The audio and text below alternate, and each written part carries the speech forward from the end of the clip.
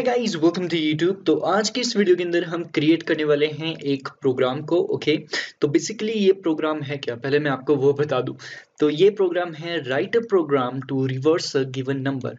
हमारे पास कोई भी नंबर दिया होगा, फॉर एग्जांपल हमारे पास दिया होगा 987654। ओके, तो हमें क्या करना है, इस नंबर का उल्टा कर देना है। ओके, तो हमें क्या करना है, हमें इसका रिवर्स करना है। तो हमारे पास रिजल्ट आना चाहिए 4 5 6 7 8 9।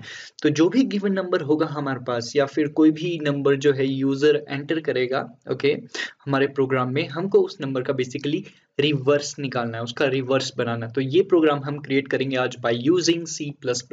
आप इस प्रोग्राम को किसी और लैंग्वेज के थ्रू भी बना सकते हो, जावास्क्रिप्ट के थ्रू या फिर जावा के थ्रू या सी के थ्रू। ओके, ये आपकी मर्जी है, आप कोई भी लैंग्वेज का यूज कर सकते हो। ओके, लॉजिक सेम रहेगा। ओके, जैसा लॉजिक मैं यहाँ पे बताऊंगा, जो जो चीजें यहाँ पे होंगी वही चीजें उन लैंग्वेजेस के अंदर होंगी, बस फर्क इतना होता है कि सिंटैक्स चेंज होगा। ओके, तो यहाँ पे मैं यूज कर रहा हूँ C++ इस प्रोग्राम के लिए। आप कोई और लैंग्वेज को भी यूज कर सकते हो। ओके, पर लॉजिक जो है सेम रहेगा हर लैंग्वेज के लिए। तो चलिए स्टार्ट करते हैं बनाना हमारा प्रोग्राम, जो कि है right a programme to reverse a given number. Okay, given number का रिवर्स करना है हमको। ओके, और जिन लोगों को C++ सीखनी है वो मेरे ट्यूटोरियल्स को फॉलो कर सकते हैं। ओके, और साथ ही साथ ब्लॉग के अंदर आपको सारी की सारी पोस्ट मिल जाएंगी। जितने भी प्रोग्राम मैं यहाँ पे करता हूँ वीडियोस के अंदर, वो सारे के सारे मेरे ब्लॉग के अंदर अवेलेबल हैं। तो मेरा ब्लॉग आप चेक कर सकते हो, वहाँ पे आपको सारे के सारे प्रोग्राम मिल जाएंगे। डिस्क्रिप्शन में मेरे चैनल और प्लेलिस्ट और ब्लॉग की लिंक आपको मिल जाएगी। ओके, तो चलिए स्टार्ट करते हैं हमारे प्रोग्राम को बनाना। तो यहाँ पे मैं यूज करूंगा डेव C++। ओके, सो बिल्कुल न्यू फाइल क्रिएट करेंगे। ओके, तो सबसे पहले हम लॉजिक को सीखेंगे। ओके, इसका जो लॉजिक है, इस प्रोग्राम के पीछे जो लॉजिक है बेसिकली उसको क्लियर करेंगे। उसके बाद हम इम्प्लीमेंटेशन करेंगे। ओके, प्रोग्रामिंग लैंग्वेज में, किसी भी प्रोग्रामिंग लैंग्वेज में आप कर सकते हो। ओके, तो सबसे पहले तो बेसिक स्ट्रक्चर लिख देते हैं हमारी C++ का। ओके, तो हेडर फाइल लगा देंगे, उसके बाद स्टैंडर्ड लाइब्रेरी std। ओके, उसके बाद main function curly braces. Okay, और इन कर्ली ब्रेसेस के अंदर आएगी हमारी सारी की सारी कोडिंग। ओके, और ऊपर जैसे एक कमेंट भी लिख देता हूँ ताकि पता लग जाए कि कौन सा प्रोग्राम बेसिकली हम कर रहे हैं। ओके, सो इस प्रोग्राम का नाम कॉपी कर लिया और यहाँ पे पेस्ट कर लिया। तो प्रोग्राम है right a programme to reverse a given number. तो कोई भी नंबर यूजर डालेगा हमको उसका उल्टा कर देना है। तो ये हमारा प्रोग्राम होगा बेसिकली। ओके, अब समझते हैं किस तरह से ये चीज कंप्लीट होगी, किस तरह से इस चीज को हम बना सकते हैं बेसिकली। ओके, तो सबसे पहले तो एक वेरिएबल होगा हमारे पास। ओके, एन नाम का। ओके, जिसके अंदर कौन वैल्यू डालेगा, यूजर वैल्यू डालेगा। ओके, यूजर की मर्जी होगी, वो कोई भी वैल्यू यहाँ पे डाल सकता है। हमारा काम है उस वैल्यू को रिवर्स करना। फॉर एग्जांपल अगर हमारे पास यूजर ने डाला 1 2 3, तो हमको इसका रिवर्स करना है और रिजल्ट आना चाहिए 3 2 1। ओके, तो हमारे पास एक वेरिएबल होगा n, जो कि होल्ड करेगा हमारी वैल्यू को, जो यूजर टाइप करेगा और जिसको यूजर रिवर्स करना चाहता है। ओके, और उसके बाद हमें एक और वेरिएबल चाहिए टेम्प नाम का, यानी कि टेम्प मतलब टेम्परेरी वैल्यू। ओके, कुछ हमारे प्रोग्राम को जो है थोड़ा बहुत काम होगा हमारे वेरिएबल के साथ, जो मेन वेरिएबल है। ओके, इसके साथ कुछ मैथमेटिकल एक्सप्रेशन हमें करने हैं इस n वेरिएबल के साथ, जो कि कंटेन करता है हमारी ओरिजिनल वैल्यू को। तो हम नहीं चाहते हमारी ओरिजिनल वैल्यू खराब हो जाए, तो हम बेसिकली क्या कर देंगे, हमारी ओरिजिनल वैल्यू को स्टोर करवा देंगे टेम्प के अंदर। ओके, तो हमारे जो ओरिजिनल वैल्यू है n के अंदर सेव रहेगी। ओके, और टेम्प के अंदर भी हमें हमारी ओरिजिनल वैल्यू मिल जाएगी, जिसके अंदर हम सारे के सारे मैथमेटिकल फॉर्मूलाज का इम्प्लीमेंटेशन कर सकते हैं। तो सारी वर्किंग हम करेंगे हमारे टेम्प वेरिएबल के अंदर। ओके, और ओरिजिनल वैल्यू रहेगी n वैसी की वैसी। ओके, उसके बाद आता है हमारा मेन काम। ओके, एक और चीज हमें चाहिए, एक और वेरिएबल जिसका नाम है rev, या आप इसको बोल सकते हो रिवर्स वेरिएबल। ओके, रिवर्स नाम का वेरिएबल चाहिए हमें, या किसी भी नाम का। ओके, और इसको हम क्या कर देंगे, वैल्यू अलॉट 0 कर देंगे। ओके, तो ये तीन वेरिएबल हमें चाहिए। ओके, सबसे पहले आ गया हमारे पास कौन सा वेरिएबल, n, जो कि स्टोर करेगा ओरिजिनल वैल्यू। फिर आ गया temp, जो कि स्टोर करेगा टेम्पररी n वैल्यू। ओके, जो वैल्यू n के अंदर होगी वो भी temp के अंदर होगी। ओके, और उसके बाद हमें चाहिए एक और वेरिएबल जो कि है rev नाम का, यानी कि रिवर्स, जो भी नंबर रिवर्स कराएंगे हम वो इसके अंदर स्टोर होगा। ओके, और इसकी वैल्यू हम क्या दे देंगे, शुरुआत में ही 0 दे देंगे। ओके, बस इतना सा काम हमें करना है, ये 3 वेरिएबल बनाने हैं। उसके बाद आते हैं सारे के सारे mathematical expressions. Okay, mathematical expression यहाँ पे लगेंगे। ओके, तो वो मैं यहाँ पे टाइप कर देता हूँ। ओके, सो सबसे पहले क्या होगा, सबसे पहले रेव होगा हमारे पास। ओके, रेव वेरिएबल लेंगे और उसको इक्वल टू कर देंगे हम रेव के ही, उसी के इक्वल टू करेंगे और उसको हम इनटू कर देंगे, यानी कि मल्टीप्लाई कर देंगे 10 के साथ में। ओके, 10 के साथ उसको मल्टीप्लाई कर देंगे। फिर सेकंड लाइन होगी हमारे पास रेव के लिए, रेव लेंगे हम। ओके, और उसको इक्वल टू कर देंगे रेव के। ओके, और उसको प्लस कर देंगे हम किसके साथ, जो भी हमारी टेम्पररी वैल्यू है। ओके, जो भी टेम्पररी वैल्यू है जो हमने टेम्प के अंदर स्टोर करवाई है। ओके, यानी कि हमारी जो ओरिजिनल वैल्यू है उसको हमने टेम्प के अंदर स्टोर करवाया था, तो हम टेम्प लेंगे। ओके, और उसके बाद उसका क्या कर देंगे, मॉडुलस निकाल देंगे बाया 10 के साथ। ओके, उसके बाद जो है हमारी थर्ड लाइन है जो कि यूज होगी कंडीशन चेक करने के लिए। ओके, तो यहाँ पे हम लिखेंगे जो हमारी टेम्पररी वैल्यू है, टेम्प वैल्यू है, वो इक्वल टू है किसके, टेम्प के, और वो डिवाइड होगी हर बार किसके साथ, 10 के साथ। ओके, और ये सारा का सारा फॉर्मूला होगा किसके अंदर, लूप के अंदर। हम यहाँ पे व्हाइल लूप का यूज करेंगे। ओके, सो व्हाइल लूप लगेगी हमारे पास, व्हाइल, और ये कब तक चलेगी, जब तक जो हमारा टेम्प है, ये जो टेम्प है, टेम्प नॉट इक्वल टू 0 आ जाता है। यानी कि जब तक ये नॉट इक्वल टू 0 नहीं आता, ओके, जब तक टेम्प की टेम्प के अंदर 0 नहीं आता तब तक ये चलता ही रहेगा। जब टेम्प के अंदर 0 वैल्यू आ जाएगी, ओके, इस वाले टेम्प के अंदर 0 वैल्यू आ जाएगी, तो ये लूप जो है खुद स्टॉप हो जाएगी, हट जाएगी। ओके,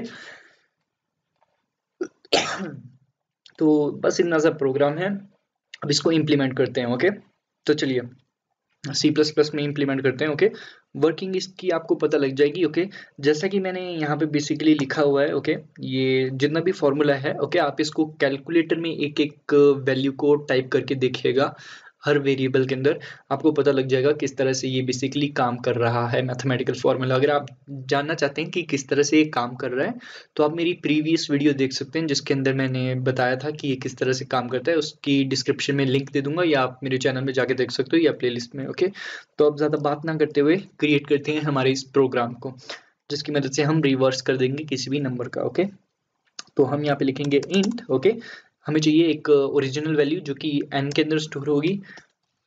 उसके बाद चाहिए हमें एक रिवर्स वेरिएबल जिसके अंदर हमारी रिवर्स्ड वैल्यू स्टोर होगी, और इसको हम अलॉट कर देंगे 0 वैल्यू फिलहाल के लिए। और उसके बाद एक टेक्स्ट यहाँ पे डिस्प्ले कर देंगे, enter number which you want to reverse. Okay, तो यूजर अब कोई भी नंबर डाल देगा जो वो रिवर्स कराना चाहता है, और वो नंबर कहाँ स्टोर होगा, n के अंदर। तो सी इन n के अंदर हम वो वैल्यू ले लेंगे, और हमारा आधा प्रोग्राम बन गया। ओके, अगला काम है, हम चाहते हैं कि जो हमारी n की वैल्यू है वो किस में स्टोर हो, टेम्प के अंदर स्टोर हो जाए। ओके, तो हम क्या करेंगे, टेम्प नाम का वेरिएबल क्रिएट करेंगे और उसको इक्वल टू कर देंगे n के, और मेक श्योर कि आप यहाँ पे टेम्प के आगे इंट लगाएं। ओके, हो गया। अब नेक्स्ट चीज जो है, हमें ये पूरा का पूरा फॉर्मूला लिखना है जैसा कि यहाँ पे है, सेम वैसा का वैसा। ओके, तो सबसे पहले एक व्हाइल लूप लगाएंगे और इस पे लिख देंगे हम temp not equal to 0। Okay, तो क्रिएट करते हैं व्हाइल, और इसके अंदर कंडीशन होगी टेम्प नॉट इक्वल टू 0, यानी कि जब तक चलेगा जब तक टेम्प 0 नहीं हो जाता। ओके, उसके बाद हमारे जो मैथमेटिकल फॉर्मूलाज हैं वो चलेंगे। तो पहला है रेव equal to rev into 10। Okay, तो रेव इक्वल टू रेव इंटू 10। अगली लाइन है हमारे पास रेव equal to rev plus temp modulus bye 10। Okay, तो रेव equal to rev plus temp modulus percentage के थ्रू निकलता है। ओके, और डिवीजन स्लैश के थ्रू, और यहाँ पे अब लिख देंगे हम 10। ओके, और फिर temp equal to temp divide by 10 और हो गया। और ये देखिए temp equal to temp divide by 10। Okay, ये भी लिख दिया, तो फॉर्मूला सब कुछ हो गया। तो जब ये प्रोग्राम रन करेगा ओके, तो हमारी जो रिवर्स वैल्यू है जो उल्टी होके आ गई है वो रेव वेरिएबल के अंदर स्टोर हो जाएगी। तो हमें किसको डिस्प्ले करवाना है, रेव को डिस्प्ले करवाना है। तो सो सी आउट कर देते हैं हम हमारे रेव को, द रिवर्स ऑफ किसका रिवर्स करा रहे हैं हम, हमारी ओरिजिनल वैल्यू क्या है n, तो हमारी जो ओरिजिनल वैल्यू है यहाँ पे n लिख देंगे। Okay, the reverse of n के अंदर जो भी नंबर होगा वो आ जाएगा इज क्या, रेव, जो हमारी ओरिजिनल वैल्यू है बेसिकली। तो किस तरह से आउटपुट आएगी हमारे पास वो मैं आपको बता देता हूँ। हमारे पास लिखा हुआ आएगा द रिवर्स ऑफ n, यानी कि अगर हम 1 2 3 डालते हैं n के अंदर, तो हमारे पास आएगा the reverse of 1 2 3 is 3 2 1। Okay, 3 2 1 आएगा जो कि स्टोर होगा किसमें, रेफ के अंदर। ओके, तो सेव किया प्रोग्राम को डेस्कटॉप पे, ब्ला ब्ला ब्ला dot cpp, save, execute, compile and run. Okay, तो देखते हैं काम कर रहा है कि नहीं कर रहा। और यहाँ पे लिख देंगे हम 1 2 3 और इसका रिवर्स होना चाहिए 3 2 1, एंटर, और इसका रिवर्स है 3 2 1।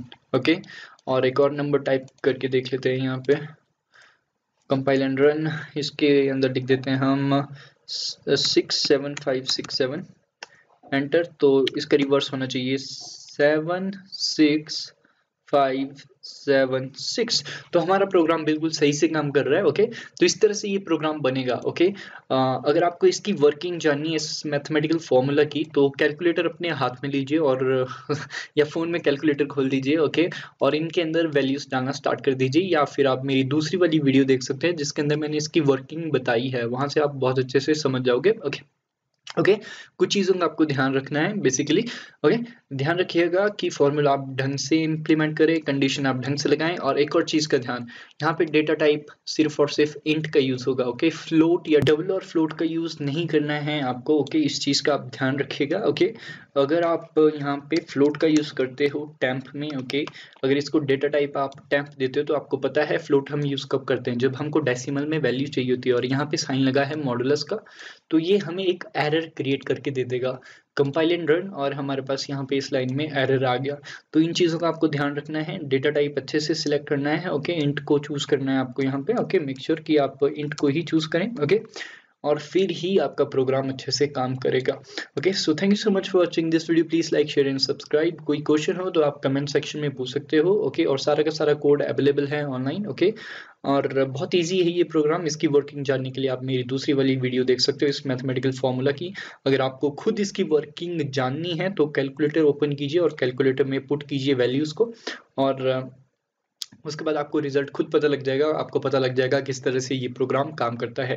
और जब भी आप इसको कैलकुलेटर में करो तो मेक श्योर अगर आपके पास डेसिमल वैल्यू आती है, फॉर एग्जांपल अगर कैलकुलेटर आपको बताता है 67.9, तो आपको 0.9 को नहीं लेना है। ओके, नेक्स्ट टाइम आप 67 को लोगे। क्यों? बिकॉज हमने इंटीजर डेटा टाइप का यूज किया है। इंटीजर कभी भी पॉइंट की वैल्यू अपने पास नहीं रखता है। ओके, तो मेक श्योर इस चीज का भी ध्यान रखिएगा कैलकुलेशन करते टाइम अपने कैलकुलेटर में। So thank you so much for watching. Please like, share and subscribe. कोई क्वेश्चन हो तो कमेंट सेक्शन में पूछ सकते हो। बाय बाय, टेक केयर, सी या।